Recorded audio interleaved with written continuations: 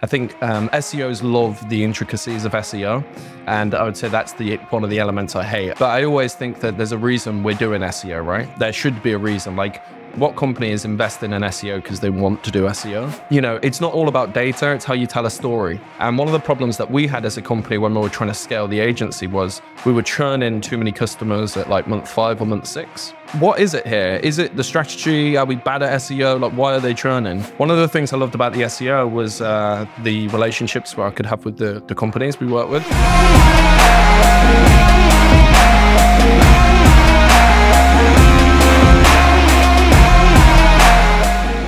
Linkhouse, more than link building platform. Hello guys, welcome to another Linkhouse I Hate SEO podcast. I'm here with Adam Collins. Hello Adam. Hello, how are you? I'm fine, but I have some hard and general question at the beginning here. Yeah. So why do you hate SEO? And don't tell me you love it. No, I don't. No. I think, you know what, one of the big things, I was actually having a conversation just before with some of my guys. I think SEOs love the intricacies of SEO. And I would say that's one of the elements I hate. I'm not saying that the smaller details aren't important, but I always think that there's a reason we're doing SEO, right? There should be a reason. Like, what company, like obviously I own an agency, so what company is investing in SEO because they want to do SEO? Is like they're either trying to generate leads, they're trying to build brand awareness, they're trying to generate sales. So the big thing which I would say I hate about SEO is just the too much of a focus on the small technical details, you know. Oh my God, the page speed needs to be 100. It's 98. Let's spend hours doing it. That's the thing I hate about SEO. Yeah, and you never know what's going to happen. Precisely. Yeah. Tell us something about yourself, Adam, to our Polish audience mainly. Who is Adam Collins? Yeah, sure. So I started building websites when I was 16. I was a web developer at an agency till I was 21, and then ran a full service agency for 5 years. I ended up completely hating it. But one of mainly because it's very feast and famine, the agency experience from mine was anyway. One of the things I loved about the SEO was the relationships where I could have with the companies we work with. Some of the customers genuinely I've had for 10, 12 years. So that's sort of my journey in SEO. So that's why I decided in the middle of COVID just to sell my shares, restart again, and use lockdown to my advantage. So I set up Ignite. We only do SEO, that's it. I love my public speaking, used to be in a band. That's pretty much it, I'm a pretty simple guy, right? You used to be in a band? What kind of music? Sort of like indie music, like Arctic Monkeys, that type of like, not like too heavy or anything like that. I used to rap, so... Oh man, yeah. There's got to have a song on the way, right? How do you like conference so far? And how many times did you attend to Brighton SEO? I think it's a great event. You know, it's anything which brings similar-minded people together to discuss these types of things. I think it's only going to be a net benefit. What I really like about this event, though, is the way it includes, you know, it allows people to have the opportunity to speak who may not normally have the opportunity to speak. And I think it sort of caters to a broader audience than some of the other SEO conferences. I love the other SEO conferences as well. But it's nice. It's like people here, you know, it's their first conference, or, you know, they've got a job in SEO, and it's good for them to go out and listen to new ideas and speak to people, right? And make contact. So I went to one of my employees, we went to an event last night, and I said to her this morning, I was really impressed with you, like, networking. She was like, oh, was I meant to be? And I was like, no, for your own personal development. Like, you've only been doing SEO, 6 months? You should. Like, she had an interest in analytics, and she would speak to someone about analytics who's experienced. I was like, perfect. Like, get their LinkedIn, like, start chatting to them. And those relationships, I think, invaluable, because you know what? A lot of people in the SEO industry say it's quite bitchy, and I think there's certain elements which could be. But I think as the SEO industry is quite unique in the fact that people will share a lot of their information. I think if you're very humble, of what you said, actually, like, you don't come in with a big ego, I'm the big I am. If you're actually quite humble and build relationships with people, like, often people would just be like, you're doing this wrong, change this, do that. So yeah, I think it's a great industry and a great event for sure. Yeah, and networking is you know, a big part of every conference, and for me personally, I think this is the most important part, because 100%. Of course the speeches will be quite similar. Yeah, speakers will be quite similar on the European conferences. Yeah. So if you want to attend on, you know, every event, you will be like, yeah, I already seen that guy in the same speech, For sure. a month ago. But if you are really into networking stuff, you can learn a lot of things. Oh, I learned a ton. At the last SEO Brighton, sat in the bar on the Friday at like 1 or 2 p.m. onwards, and then just sat there drinking and start chatting to people, and you go, actually, there's some super, super smart people here. So yeah, I'm a big believer of networking in a bar, for sure. What a life. Yeah, what a life. So maybe you have some talks, some speeches that are on your priority list during the conference. I need to have a browse through. To be honest, I had to block all of today off for to try and finish my presentation, to be honest with you. So, but yeah, I think anything around analytics, our guys are trying to get a lot better at focusing on specific KPIs for customers and actually digging into data a lot more now. And then I've asked my guys to go to the international SEO ones as well, because we've started signing up global customers, which is pretty exciting. But it's something which we've got limited experience in it. So I'm getting them guys to do the reconnaissance on that as well. Amazing, amazing. So can you give us some sneak peek of your speech?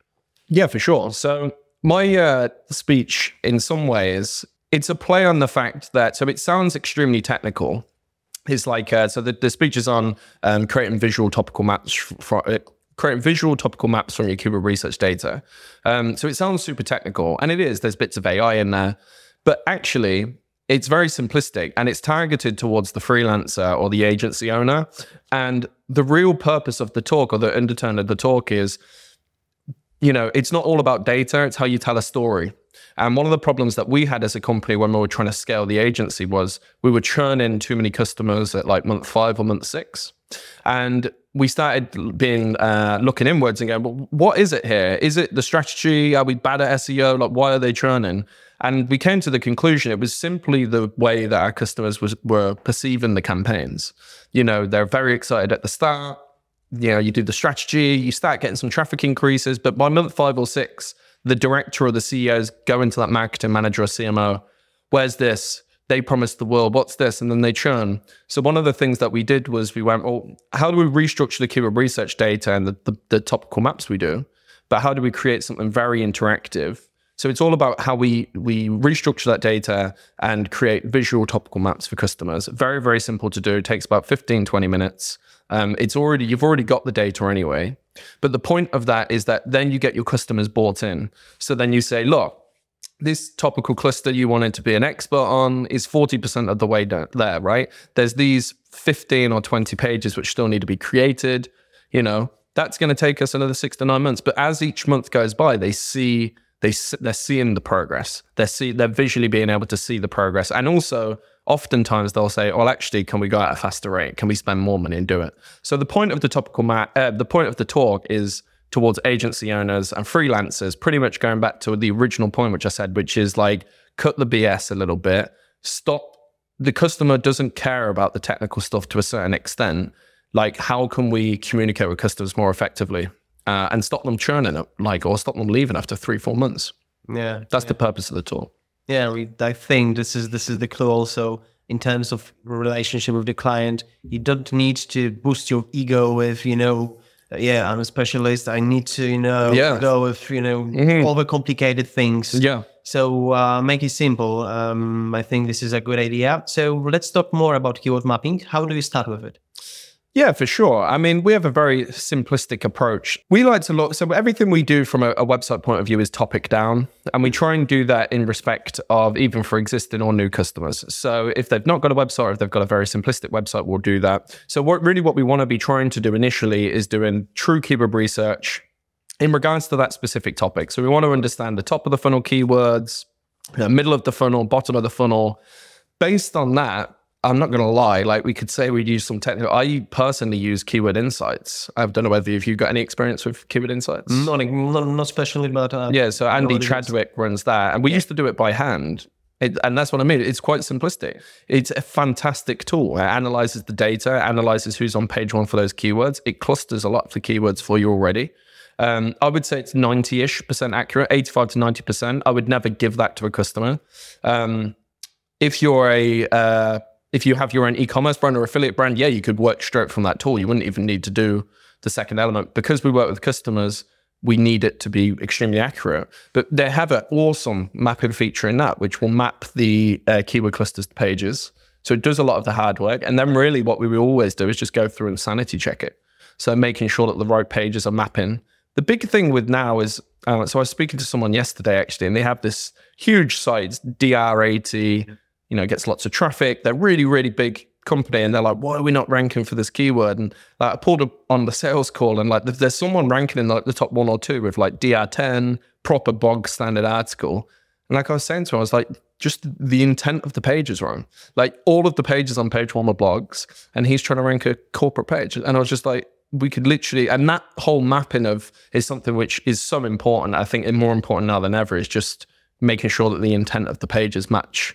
Okay, so what you want to do. Yeah, so tell me, what are the most common mistakes SEOs make when developing a keyword map? Yeah, I think so. Obviously, there's that the concept of like topical coverage, topical authority is like brandished around a lot now, and it is a really good buzzword. I think we can go like too far with that though, and then obviously, oftentimes I find a lot of clients, they're trying to do similar things, but they're just going after keywords. You know, there's no real purpose of that keyword. It's too much of a stretch, but they think they have to produce content on it because they need to fulfill the topical map. So I would say like an over, and they've sort of went too far in regards to, I think they're trying to do the right things, but it's too much of a stretch. So I would, especially with like the rise of AI as well and AI content, I think it's more important that, yeah, you do cover a topic in its entirety. You push people down the funnel to try and get conversions. But also as well, like you don't create content for the sake of creating content. Like there's no point having multiple pages trying to tag one singular keyword. And that's the big thing which we see when we take on a customer and they've had an agency who've been trying to do this, is like they have massive cannibalization issues between their pages. So yeah, that would be like my I would say that the big mistake which I see people is like going too far with it, if that makes sense. Okay. So can you recommend some tools for keyword mapping or cluster visualization? Yeah, for sure. So like I was saying before, the Keyword Insights is awesome. It does a lot of the mapping for you, so you just need to sanity check it. I always like having a human sanity check it personally. For visualization, I mean, we use a really, really simple piece of software called MindMeister. It's like £14 per month or something. It's like just a mind map software. But again, it's like, it's how you use these simple technologies. But I think the true beauty of that tool is the fact that it's shareable. So like the links are shareable, so your customer can get in, they can edit things, they can approve things. But it's such a simple tool, and the best thing is there's like a simple import to it. So that's in my talk, I said, look, if we format your keyword research in this format, here are the prompts using AI, which will take your keyword research, we'll drop it in, we'll create a TXT file with all your data, and then literally 2 seconds import. And then you've got an awesome little visual topical map for customers to get bought into. I think one of the problems which a lot of SEOs have, that they do all this work creating these crazy topical maps, and they send it to them in like a Google sheet. And they're just so overwhelmed by it. And that's really what we're trying to do, is like, how do you leverage simple, cheap solutions and get a higher ROI from the fact, like, we don't need to build a mad tool in-house to be able to do this when there's something there for £14 per month, or even £9 per month it might be. So yeah, that would be my recommendation, like those 2 tools. The other tool actually I would recommend is Julius AI. So we use Julius AI for all the any sort of data prep or data analysis. We've found that it's so much better than ChatGPT for that. Okay. It's a very, so all the data prep which we do is via Julius AI. It's very, very good. It's a good tool. Okay, interesting things. So how do you make sure that all content is properly aligned to proper keyword? Yeah, so I guess it comes down to the content as well. So one of the things we struggled for a while with, I'll be honest, we had an awesome content writer, and then I promoted it to our ops manager over time. Replacing her as the manager was so hard, and we went through so many people. We've now got a very, very good content manager there. I think it comes down to, again, having someone who really understands content. from an SEO point of view, but is genuinely a real enthusiast regarding content and having them built into the strategy as well. Those guys speaking to the customer, understanding what the products is, understanding what they do, what they don't do, and then working with someone who's more strategy-based to do the keyword research, to do the mapping, to omit pages which shouldn't be there, to add pages which should. Because the problem is with keyword research, as you will probably know, is, Ahrefs will say something has 0 hits per month, but there will be search volume there. And that's the problem with just doing keyword research from tools like Ahrefs alone and not taking into consideration the customer and the business, is a lot of keywords will come up with no search volume. But they are then, often those keywords are like bottom of the funnel, people ready to convert. So again, I would say it's that understanding of the business. And that's what I try and get my guys to do, is be like, great, we're SEOs, but we should be thinking like business people as well. I think that it's crucial to align keywords with user, intent. Yep. We've been talking about it with Helen Yellens as well recently. So how do we make sure that keyword map to specific pages do just that, and how can we see SEOs check whether that's true? Yeah. So one of the things that we do when we're creating the topical maps is the intent checking as well. There's ways you can do it through AI. Obviously, you can ask it to analyze the top, 4 or 5 pages, and and to give you a breakdown. Again, tools like Keyword Insights will do that. We ensure that it's put onto the topical map as well. And we have teams of people before they're writing the article who go through and they check that. When the person launches the article, they check the intent again. But yeah, to be honest, I'm sure I'm still a big believer when it comes to things like that. Like, a quick check from a human is the most effective way of doing that, right? Okay. So how do you handle sites covering multiple topics? Yeah, so the way we work with our agency is we sell keyword research based on topic. So because we say to our customers, we're like a topic down approach. We have a topic down approach. If the customer wants additional topics, we'll build them separately for that based on the campaign. And then we do the same concept again. It's like, right, what are the top of the funnel? What the middle of the funnel? What's the bottom of the funnel? What's the sales cycle? How are customers going to convert? How are we going to push people down the funnel? What are the USPs? What people would buy? So we try and understand each topic sort of onto its own.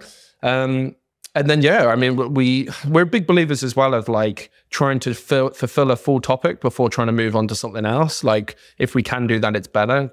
We find we have better results. But I just start building out content. You'll know, like I think a lot of people have they procrastinate and the topical map has to be perfect, but nothing will give you more feedback than starting to launch content, seeing how it performs, tweaking that content and building it over time. So the sooner we get to it and start producing content, the better, basically. Yeah. So in summary, let's look for sectors for optimization, but don't forget about manual work that that should be done.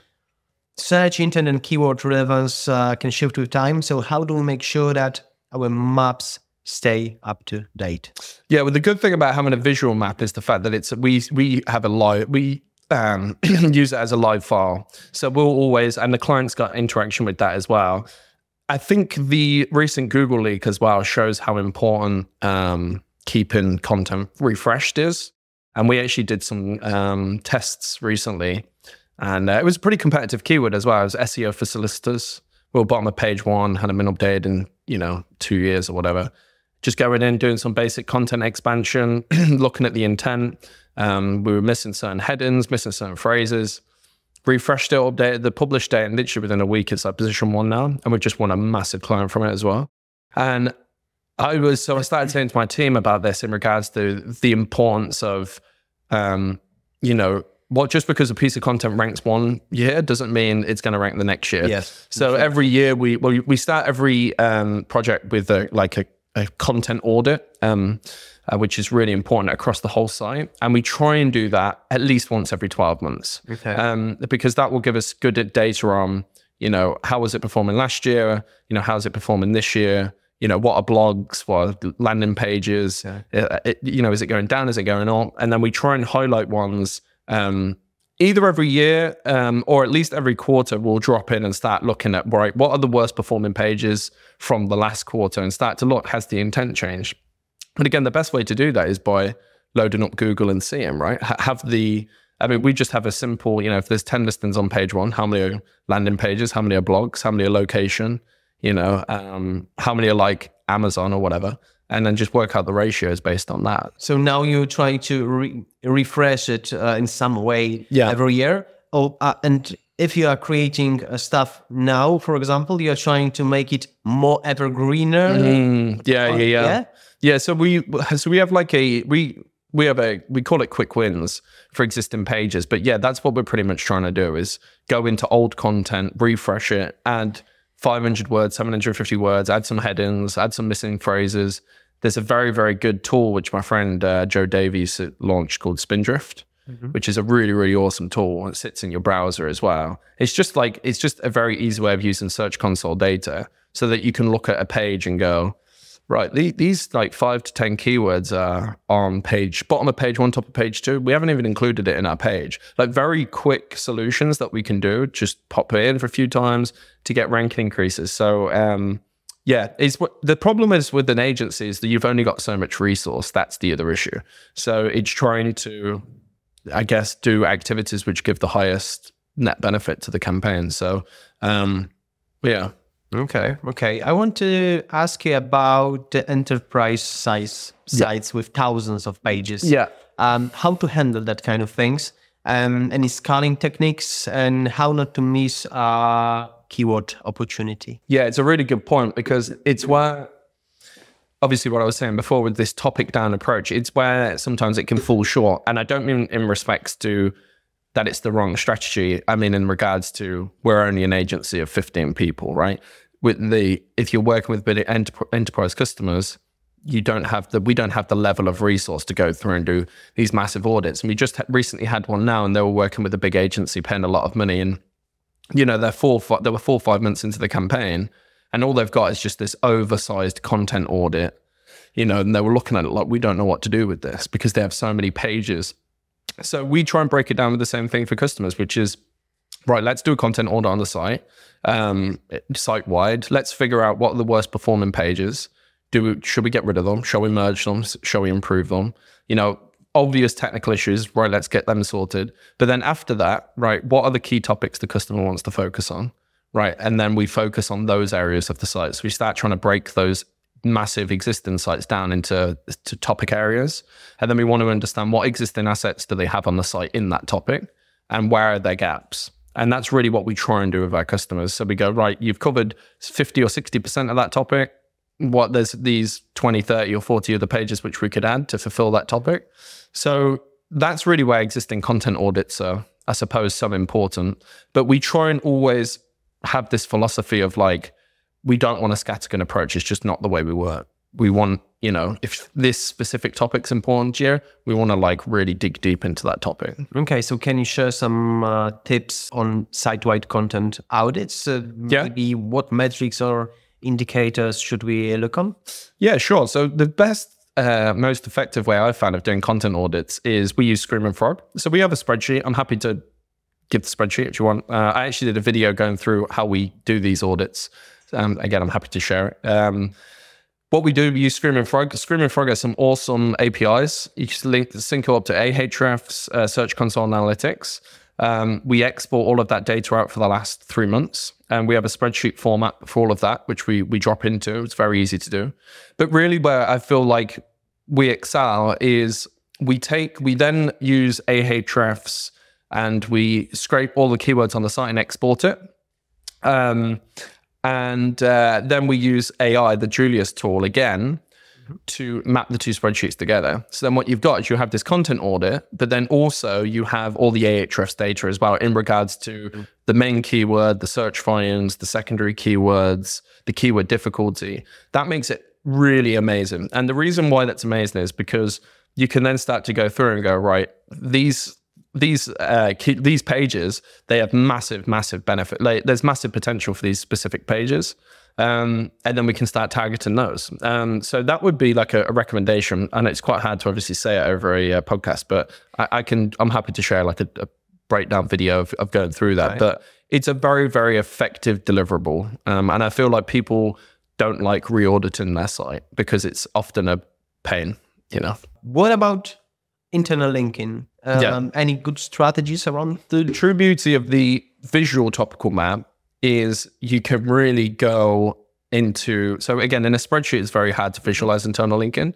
With a visual topical map, especially if it's out in front of you, it becomes very, very simplistic for you to be able to see the relationships between pages and to be able to say, right, these 4 pages are in its own little cluster, and you can start using these topical maps to build mini silos.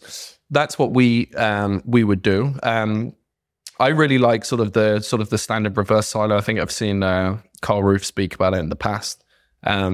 I think it's the reverse. I'm trying to think off the top of my head. But yeah, just making sure fundamentally that the sub pages or the supporting pages all internally link to each other. They all link back to the parent page. Yeah, I mean, we try and keep it as simple as we can. You can, if you have a list of all your pages that you want to in a topic, another really easy thing is to just, drop it into ChatGPT, say, these are all the pages on this, what we're going to do, and just say, can you lodge, each page needs at least, say, 3 internal links, or should have a maximum of 3 links and no less than, say, 2 links. Can you create a logical internal linking structure to link all these pages together?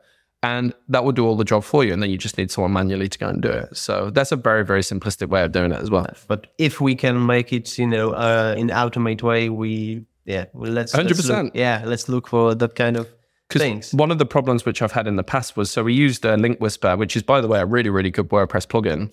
And if you use it carefully and know what you're doing, I think it's very effective. However, what we found is that people start getting very lazy with it.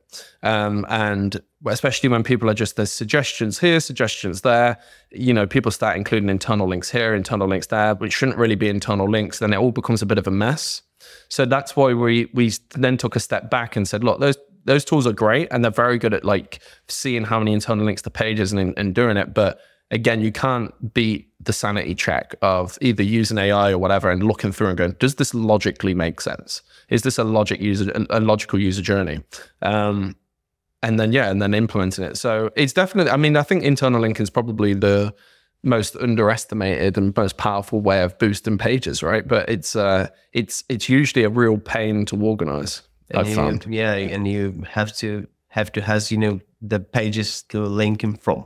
Precisely. And then the big problem is as well, if you're an agency, is having the processes to, when you publish those pages, to remember that you have to go back to those pages and put the internal links in. Yeah. So it's something that, it's such one of those tasks where it has massive benefit, but it is a pain. It is a pain, especially on large sites. Okay, so the very last question, because you need to prepare for tomorrow. 3 most important things to remember about keyword mapping. Keyword mapping. I think the intent, for sure. Like, there's no point trying to rank for specific keywords if the intent's wrong. It doesn't matter how much you force it. I think keeping it simple, using tools which will take a lot of the legwork out for you, and keeping it simple like that. So again, if a tool can go through and be 90% accurate, you just need to go through and sanity check it. I suppose don't try and do too much too quickly, like, especially with big sites. I think everyone's so obsessed with, like these macro changes which will take massive, like, just start simple. And, if you do, 5 pages a day or 10 pages or whatever, and just start restructuring your site over the course of time. It doesn't need to be in one massive update.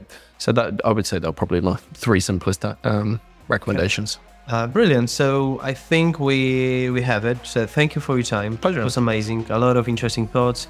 I think it'll be useful for many, many people. So don't forget to like our video, subscribe our channel, and don't forget to follow other episodes of I Hate SEO podcast, and follow Adam Collins SEO on LinkedIn. And I hope see you Adam, and see you guys on the Brighton SEO next edition. So thank you once again. That's it. Cheers. Cheers, mate.